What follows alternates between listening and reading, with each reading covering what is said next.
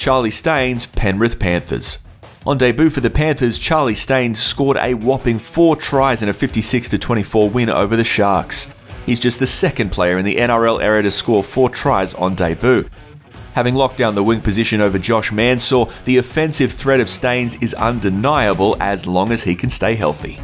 Comes to Cleary, out the back, Edwards, quick hands, Charlie Staines is a scorer on debut in the NRL. Eliezer Katoa, New Zealand Warriors. The young prospect showed fans an exciting glimpse of what's to come as he scored 6 tries in 13 games in 2020. Play this is Harris to Vida. What? Through the hands and over he goes. Due to his size, the back rower is a huge presence in both attack and defence. Having signed a contract until the end of 2024, it's clear the Warriors have a lot of faith in Katoa. Tommy Talau, West Tigers.